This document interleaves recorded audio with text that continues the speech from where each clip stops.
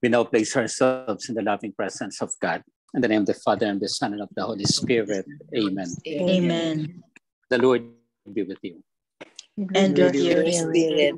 Thank you, Lord, for the gift of this day. Thank you for gathering us together as we entrust to you, our members who are not here with us, our respective families, wherever they are. We ask, Lord, to keep them safe. Bless us, O Lord, and grant the desires of our hearts. Keep us always faithful to you. May we always hear you, listen to you, for you are the word of the Father. May your spirit be upon each one of us, and we continue to live our lives to the full and become witnesses of your kingdom here on earth. We ask this through Christ our Lord. Amen. A reading from the Holy Gospel according to Saint Luke. Glory to you, O Lord. Jesus passed through towns and villages, teaching as he went and making his way to Jerusalem. Someone asked him, "Lord, will only a few people be saved?" He answered them, "Strive to enter through the narrow door, for many, I tell you, will attempt to enter, but will not be strong enough." After the master of the house has arisen and locked the door, then will you stand outside, knocking and saying, "Lord, open the door for us." He will say to you in reply, "I do not know where you are from." And you will say, "We ate and drank in your company, and you taught in our streets." Then I will say to you, "I do not know where you are from. Depart from me, you evildoers." And there will be wailing and grinding of teeth when you see Abraham, Isaac, and Jacob, and all the prophets of the kingdom of God, and you yourselves cast out. And people will come from the east and the west, and from the north and the south, and will recline at table in the kingdom of God. For behold, some are last who will be first, and some are first who will be last.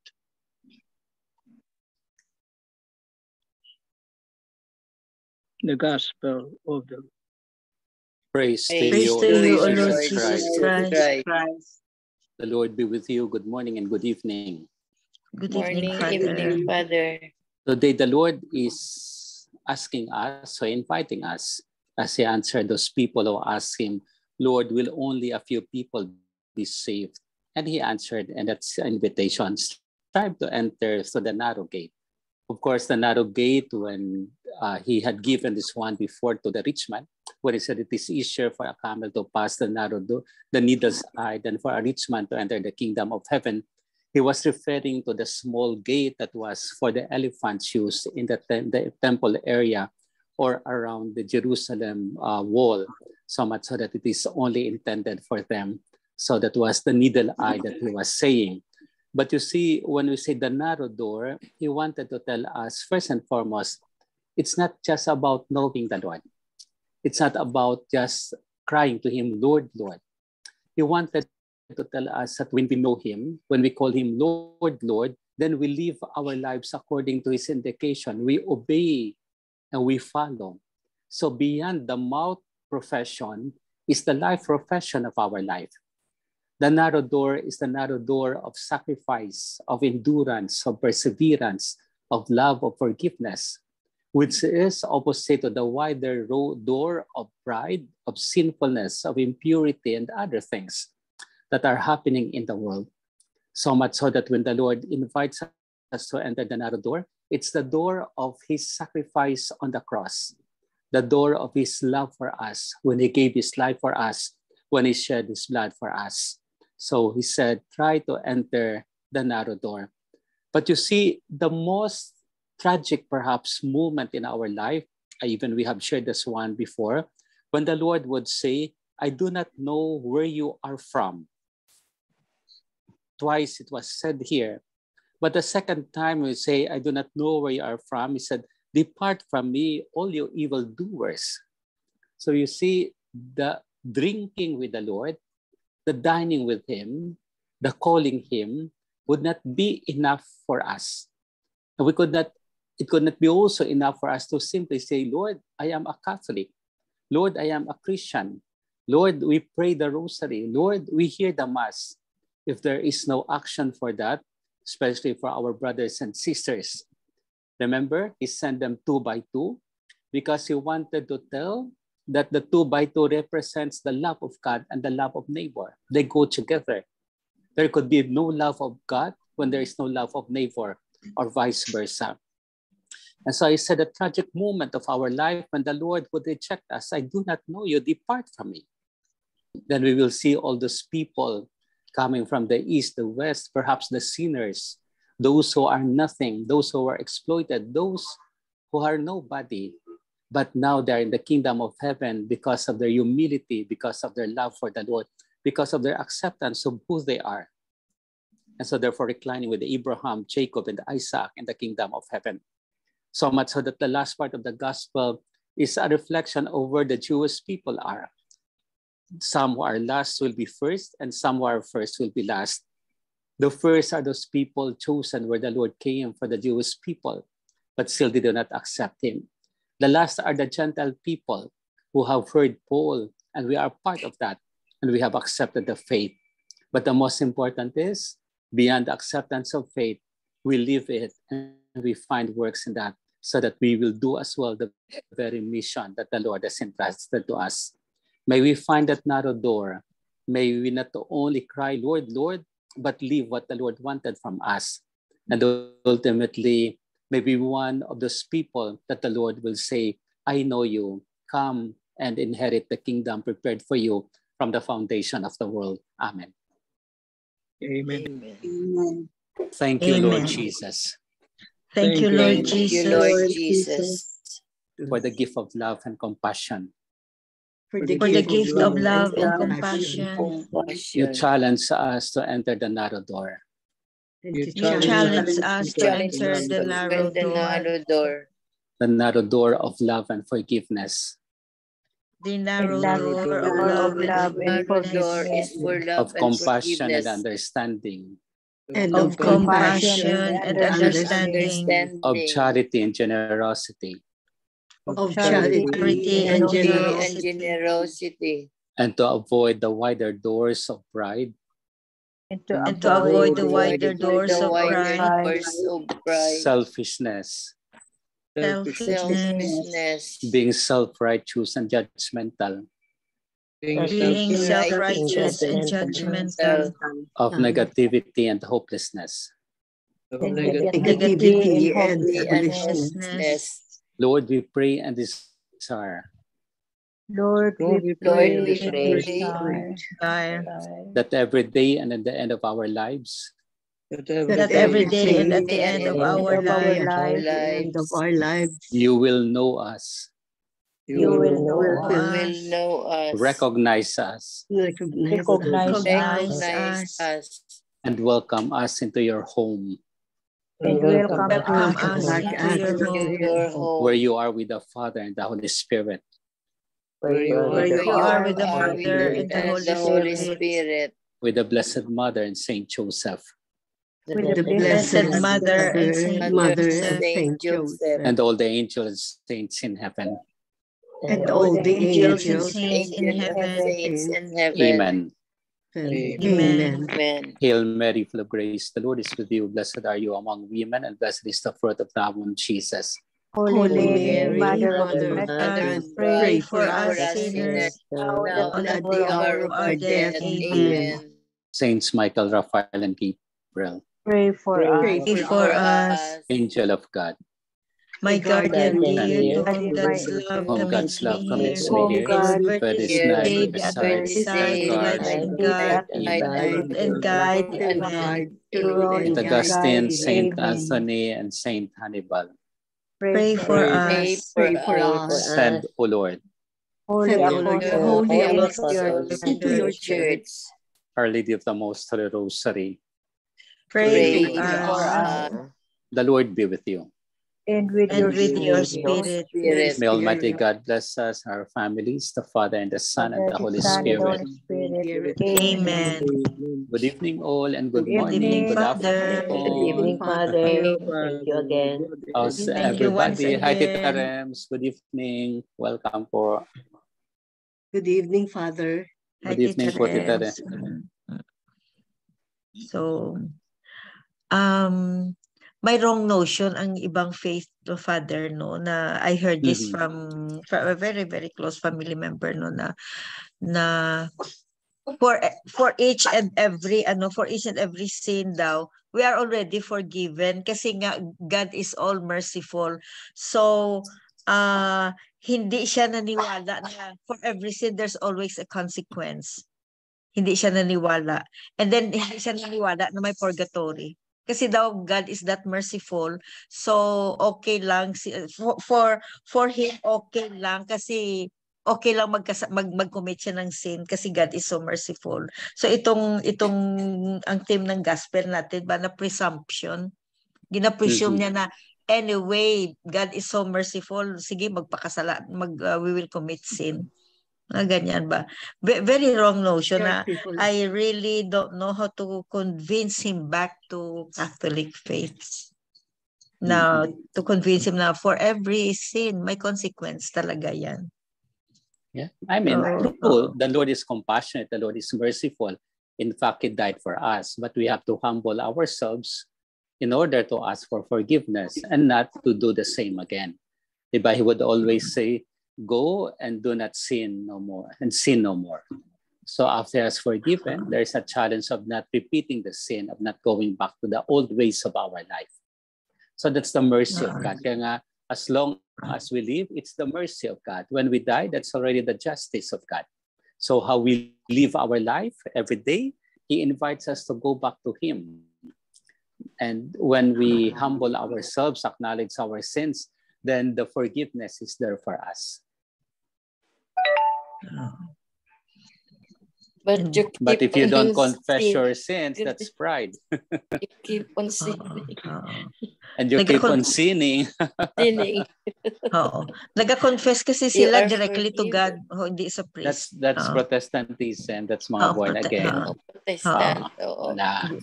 Only Bible sila, sola scriptura. Natawag natin, only Bible. How about Father, the Aglipay? We have the same naman, Father, pero their priest as wife. Paano yan sila, Father? Well, that's their different way of life. Practically kasi ang Aglipay, he came as well from one of the bishops that was ordained talagang legally, juridically by the Catholic Church na nagtiwalag lang.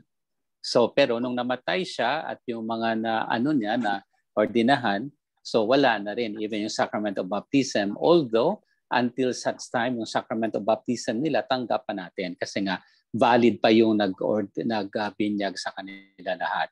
Now, the thing is, of course, kung ano yung faith nila, hopefully they follow that one. So there might be also the seed of salvation for them. Nagkaiba lang kasi syempre yung pari nila may asawa, sa Catholic naman wala talaga. So hindi siya pwede kasi may vow of celibacy. Sa kanila kasi walang vow of celibacy. But we don't judge other religions. It depends on them how they are living their faith according to their religion. But Father, they receive communion without confession. Kaya that's why that's their own religion. Wala tayong magawa doon. Kasi, di ba, parang basketball lang yan. If you play basketball, then you follow the rules of the basketball. So, if you, good evening to the next one. If you are Catholic, then you follow the rules of the Catholic. We are guided by the church, we are guided by the canon law natin, so on and so forth. Sila naman, they are guided by their own rules. So, malay mo, kanila communion lang, walang confession. No, but we do not judge. Hindi naman sila Catholic, tita, so we do not judge them. That's their own. So we do not know their own rules. We do not know what they are having. Paano ang doctrine nila. So conscience na po nila yon. Pero we could not judge them that they should be like us. Na dapat may confession before receiving communion, especially if we have grave sin. So iba naman sa atin. Iba naman din sa kanila. Although devoted talaga sila, Father, no? Well, lahat naman. Kahit Muslims are devoted. Iglesia ni Cristo are devoted. Kay Kibuloy naman are devoted. It depends really on what you have accepted. And you as have your faith. and your faith, Father. And your faith, Father, di ba? So atin, we have accepted the Catholic faith. So sa atin, we are taught na there is confession. Kasi from confession, the priest is the representative of the Lord to give forgiveness. So when you go out of the confessional, you are sure that you are forgiven by the Lord.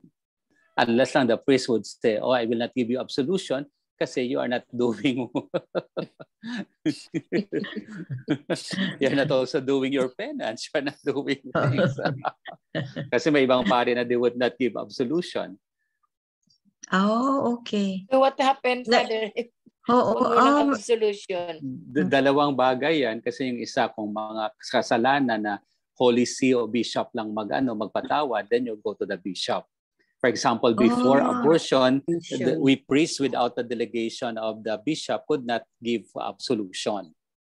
So, but with Pope Francis, we are given as such. Now, minsan, nakikita ng pare ang judgment niya na, ito naman, palagi wala ding, he or he does not change life.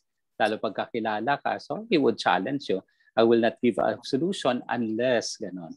Example, mga nagli-live-in.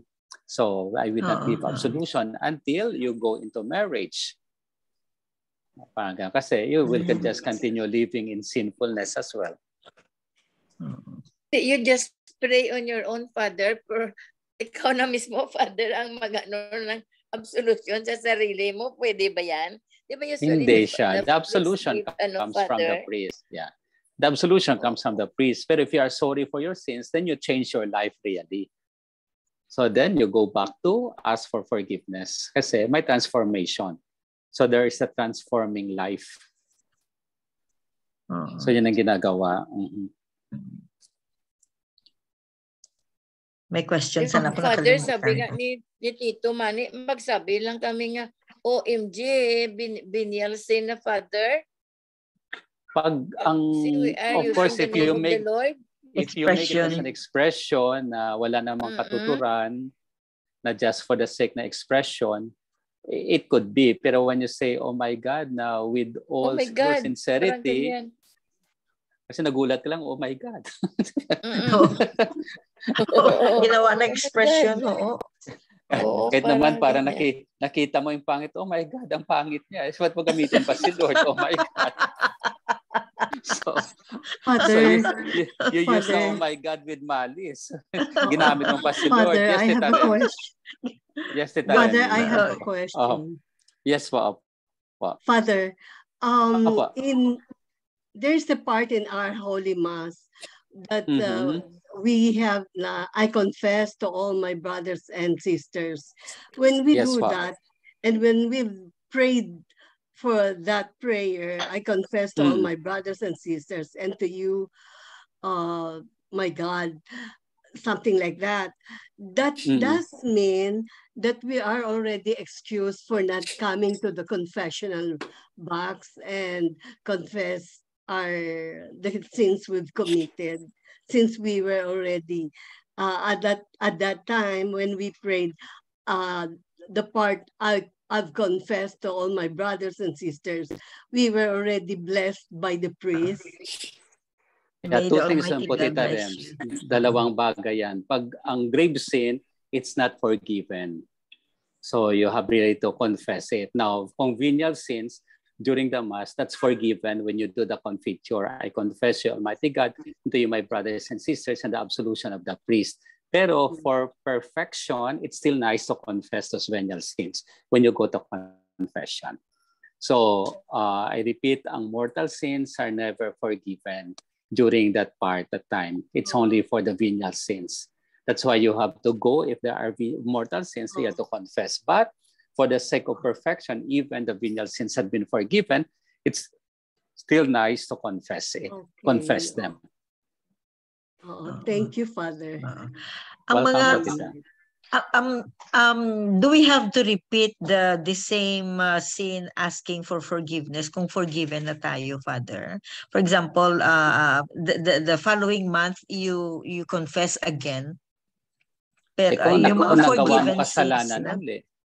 I mean, kung example, you confessed last month. Example, you told a lie. So after that confession, you committed again the lie, then you have to confess. So those are kasi actual sins that you have committed after the last confession. So they should be confessed. Pero once absolved, okay na ang mga sins. No? Once basta you don't repeat na, it. Basta you don't repeat it. The same sin. If it is not repeated, then you are already absolved from it. Cleansed ka na. How about, Father?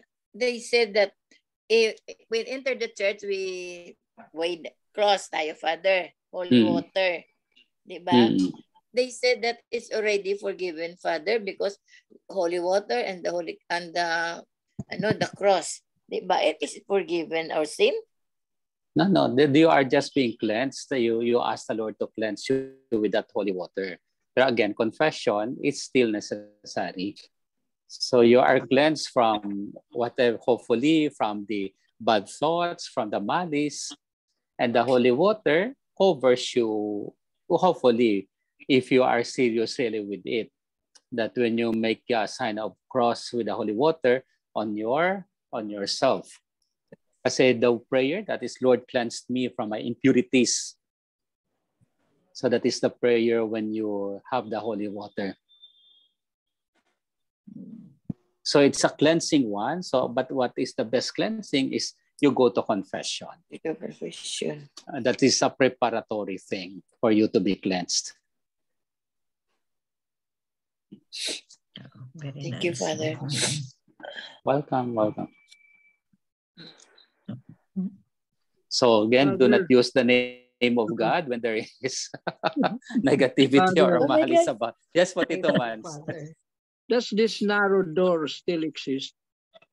In Jerusalem po, Jerusalem. Yes po. That's the door for the camels. Kasi di ba, what they were doing is that during the Feast ng Tabernacles, the Feast of Light, they bring all those things that they are selling near the courtyard of the Jerusalem temple. So may way lang talaga when you are bringing your camel, the camel's passage is through that narrow door lang po.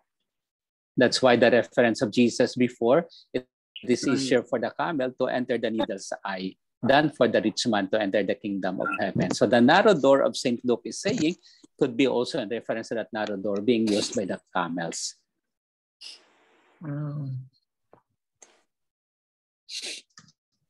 Pero in the spiritual sense, the narrow door, ito yung narrow door really of forgiveness, which is too hard, of love, which is too hard, of dying for others, which is too hard. These are the harder things that what Jesus had done. So, but then the wider doors, malice, chismis, negativity, hopelessness, ito yung mga malalaking doors na, wider doors na the people can just easily do without thinking what would be the consequence. So that means ang narrow doors pala is sufferings, suffering, yes. Sufferings, so pains. Dala na yan, Pains, Yeah, what the Lord had done, that's the narrow door. So it's not easy. It's not easy, pero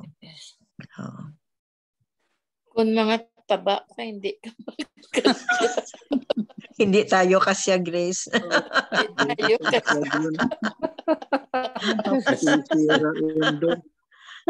Masira daw yung door, tita. Masisira ang door. Gilid lang. Pagtakilid ka lang, tita. Takilid. Gilid konti. O sige pa. Gamay pa, gamay. Tita Floor, what if you big tummy ka, Tita Floor? Hindi ka pa rin kasya. Ako mahirapan ako niyan. Magtakilid lang. Mag-girdle ka, Sister Grace. Ibig nga nakaharap ka kay Lord, tagatagilid ka. Gilid ka. Put on girdle. Ano, Tito Mans? Labas mo, payat mo.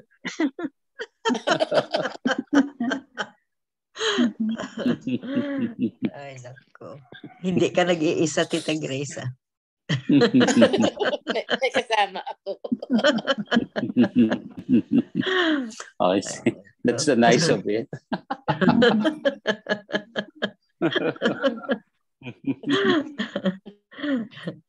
Ay, nakubuhay ka naman. Very good. So let's enter the narrow door. So magpapayat konti.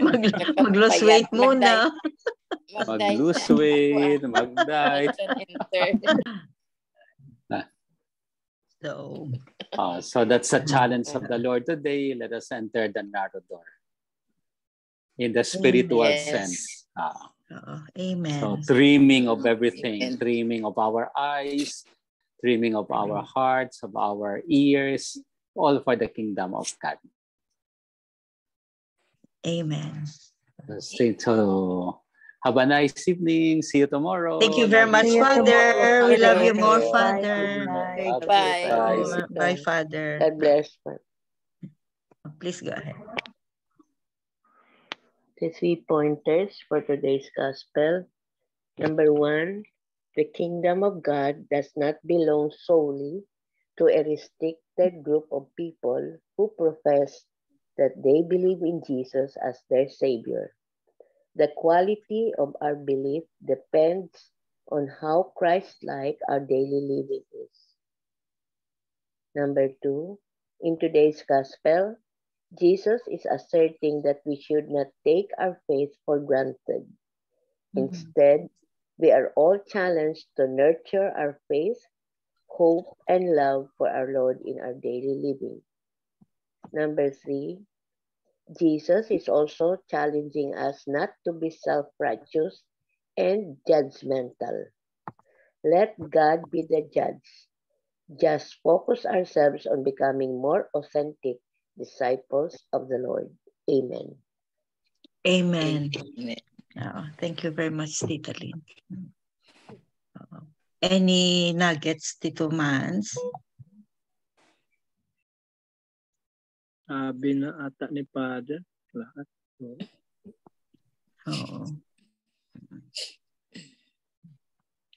Narrow door. Narrow door. Siguro pag nag-pilgrimage kayo, madaanan nyo ito siguro. Narrow door.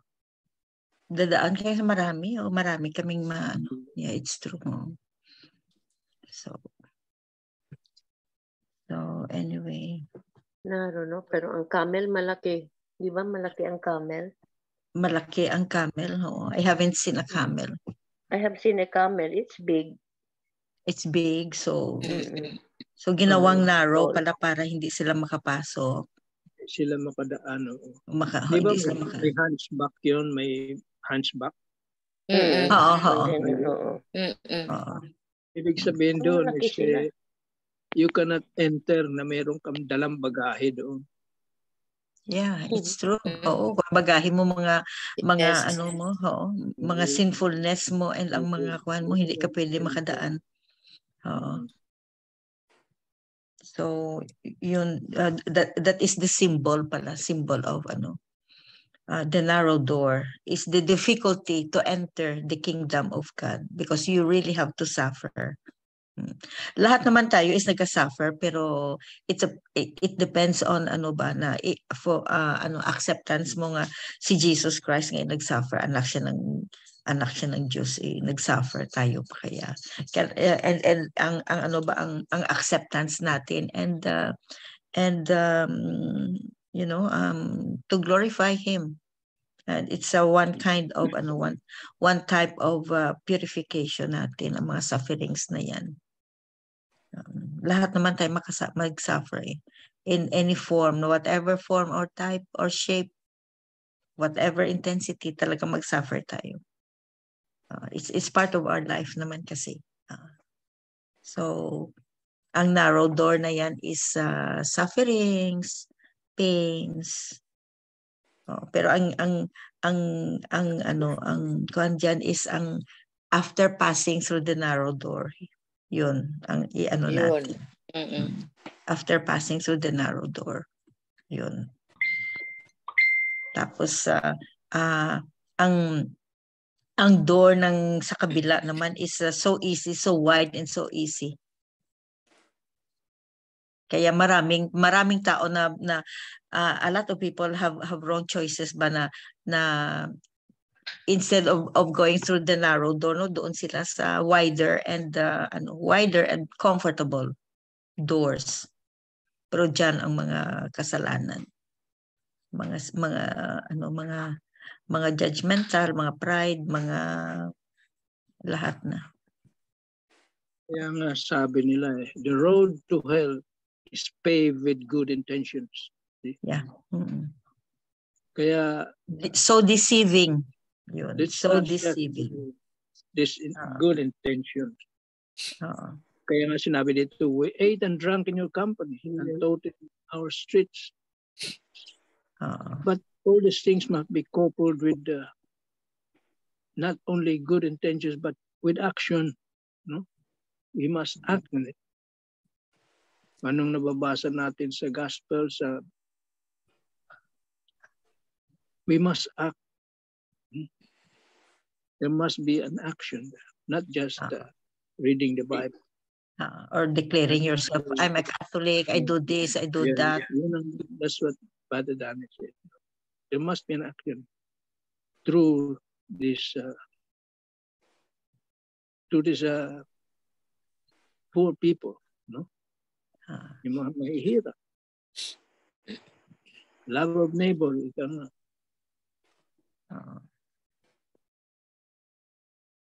Yeah, it's true. Tapos, how do you feel kaya yung nag-meet na kayo ni Jesus, in front of you, one-on-one na kayo.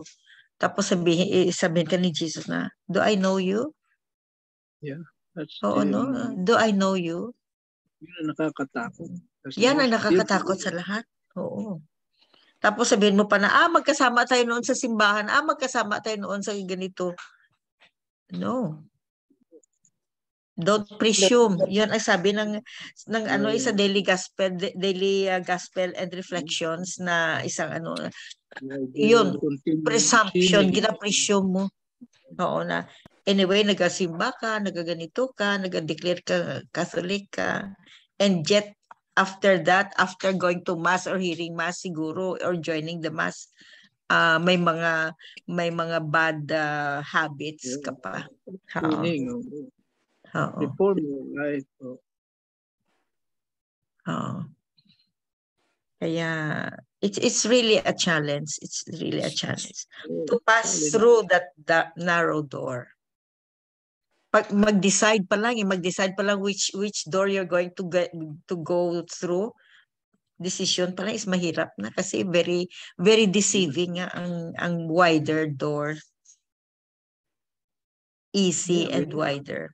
Someone asked him, will only a few people be saved? Yan. He did not answer the question.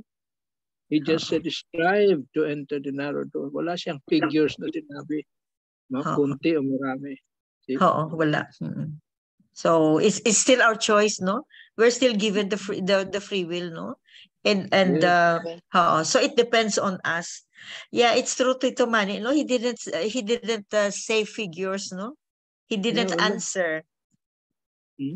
So it depends on us talaga. It depends on us kasi nga is may free will tayo. So depende sa atin kung anong decision natin. Which door to enter. So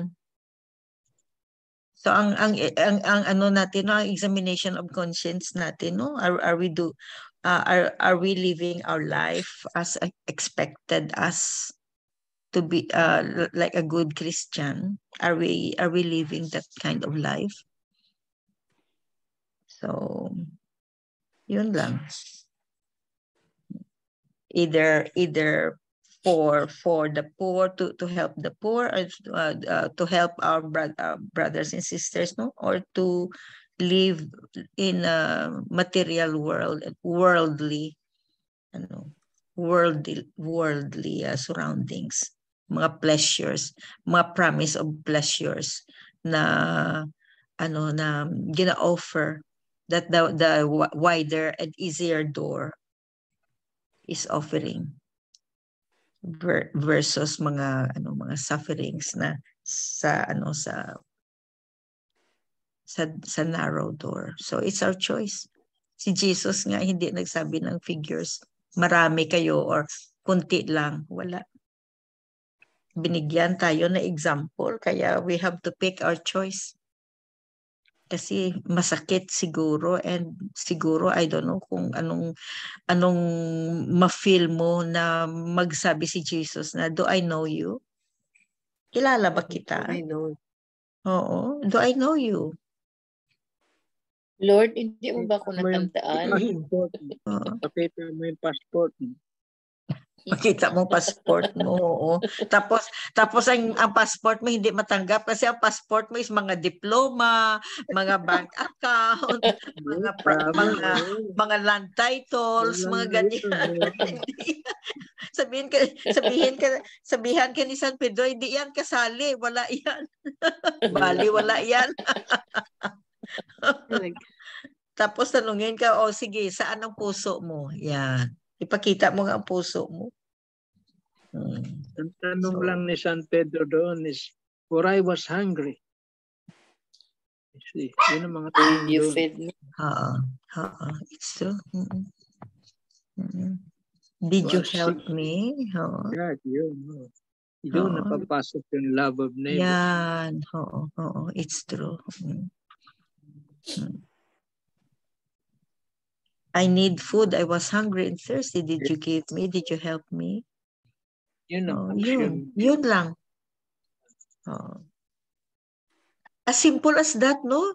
It's true, Tito Manny, no? Isang tanong lang ni San Pedro siguro, no? Did you feed me? Yeah. Did you clothe me? Did you provide shelter? Did you help me? Yun lang. Kasi when I was sick. Kasi it reflects sa love of neighbor eh. Tapos it's impossible to love God without loving the neighbor. Yun lang. Universal, very very universal, very universal.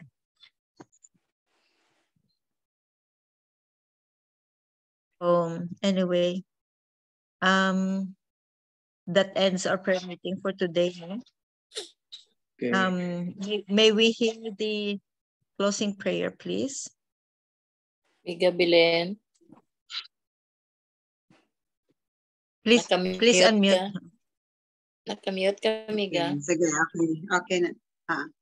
Almighty and everlasting God, as we bring this prayer meeting to a close, we pray that we continue to be united in our common purpose.